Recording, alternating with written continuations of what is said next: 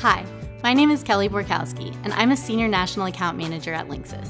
Today, I want to show you how to set up a portal for guest access. It only takes a few minutes using Linksys Cloud Manager. Once you've created your first network and at least one online AP, you can begin to set up your splash page SSID. To do this, go to the Wireless section in the menu and click Add New Wireless Name. Name your SSID and set the authentication method, which you should leave open in this case.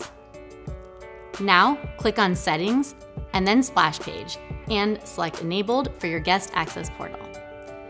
In the Content tab, you can customize the welcome title, login instruction, and text shown. The Style tab allows you to use custom colors to fit your brand. You can add your company logo, change the background, and button colors.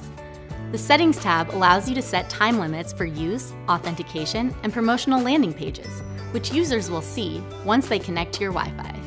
Customize other settings using the menu on the left.